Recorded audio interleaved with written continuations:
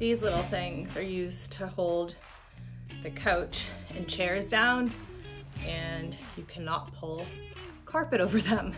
So remove them before you start.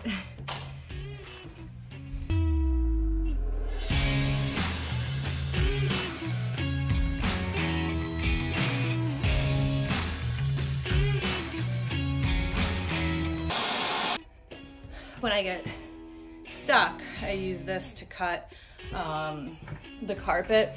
It looks like the carpet was laid under the slide walls in here, so some of it will need to go back and be trimmed with a carpet trimmer and try to pull out from under the slide. So I'm just kind of yanking now, and then I'll go back in and do the detail work of getting out what's left under the slide with the carpet or the box cutter.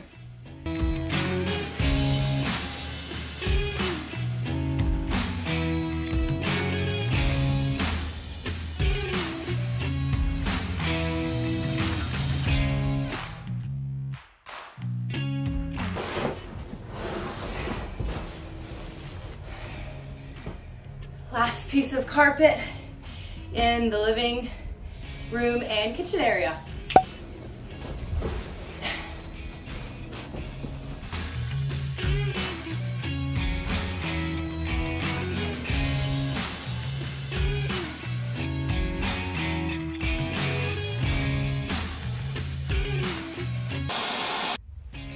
So I've removed all the carpet, and now what's left are these little tacks that held the carpet down, and we're gonna put vinyl plank flooring so they stick up enough that you're gonna wanna remove them.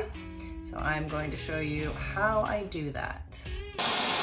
Trying to wedge the screwdriver underneath it and then hit the back with a hammer so I can get it up off the ground a little bit. Then I've been using this tool to grab it. Let's get focused here. And rock back and forth. It's kind of hard to do while I'm filming. Here we go.